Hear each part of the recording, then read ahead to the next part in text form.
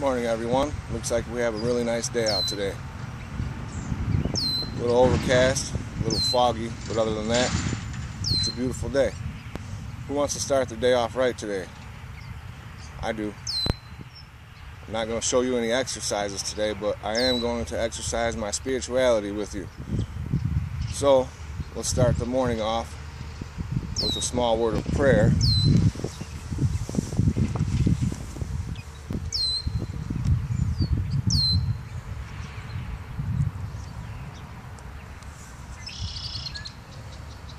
Dear God, thank you for all you have given us in the world, for its beauty and for all the good things we enjoy.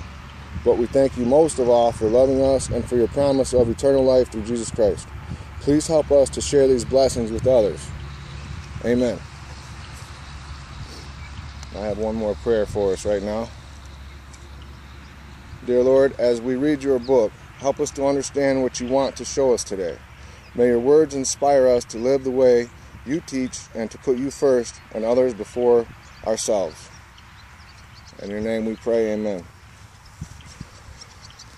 Alright, I'm going to read a couple verses out of Proverbs today. I'm going to go to chapter 21.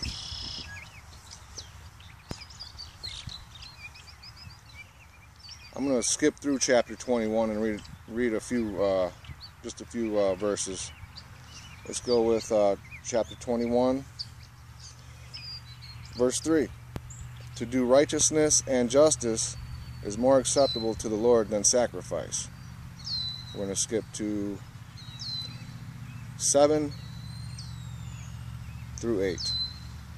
The violence of the wicked will sweep them away, because they refuse to do what is just. The way of the guilty is crooked, but the conduct of the pure is upright. Now let's skip verse 13 through 15. Whoever closes his ear to the cry of the poor will himself call out and not be answered. A gift in secret averts anger, and a concealed bribe strong wrath. When justice is done, it is a joy to the righteous, but terror to evildoers. Verse 21. Whoever pursues righteousness and kindness will find life, righteousness and honor. 23 through 29. Whoever keeps his mouth and his tongue keeps himself out of trouble. Scoffer is the name of the arrogant, haughty man who acts with arrogant pride. The desire of the sluggard kills him, for his hands refuse to labor. All day he craves and craves, but the righteous gives and does not hold back. The sacrifice of the wicked is an abomination. How much more when he brings it with evil intent? A false witness will perish, but the word of a man who hears will endure. A wicked man puts on a bold face, but the upright gives thought to his ways. There were some verses that I had marked down for myself. I kind of like those. If you want to go back over them yourself, you can. It's Proverbs chapter 21. Basically, the whole chapter is pretty good. Well, it's all good. It's the Bible. Okay, I'm going to go to chapter 12, and I'm just going to read verse 1 through 8. It's probably my favorite Proverbs chapter, and also chapter 31, but I'm not going to read that today. If you want to, read Proverbs chapter 31, verse 10 through 31. But I'm going to read right now Proverbs chapter 12, verse 1 through 8. Whoever loves discipline loves knowledge, but he who hates reproof is stupid. A good man obtains favor from the Lord, but a man of evil devices he condemns. No one is established by wickedness, but the root of the righteous will never be moved. An excellent wife is the crown of her husband, but she who brings shame is like rottenness in his bones. The thoughts of the righteous are just, the counsels of the wicked are deceitful. The words of the wicked lie in wait for blood, but the mouth of the upright delivers them. The wicked are overthrown and are no more, but the house of the righteous will stand. And the last one, verse 8 in chapter 12.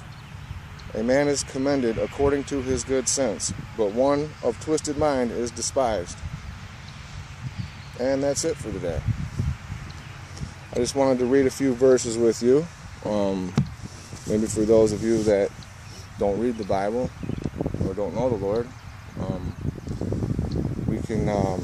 I can show you a prayer that you might want to pray. I am no pastor, I am no preacher, I am no chaplain, but I will share what I know with you. And maybe this will help you. I don't know. It helps me, and that's why I'm doing it. This is just a short prayer. When conscious of sin, you can pray this prayer right here.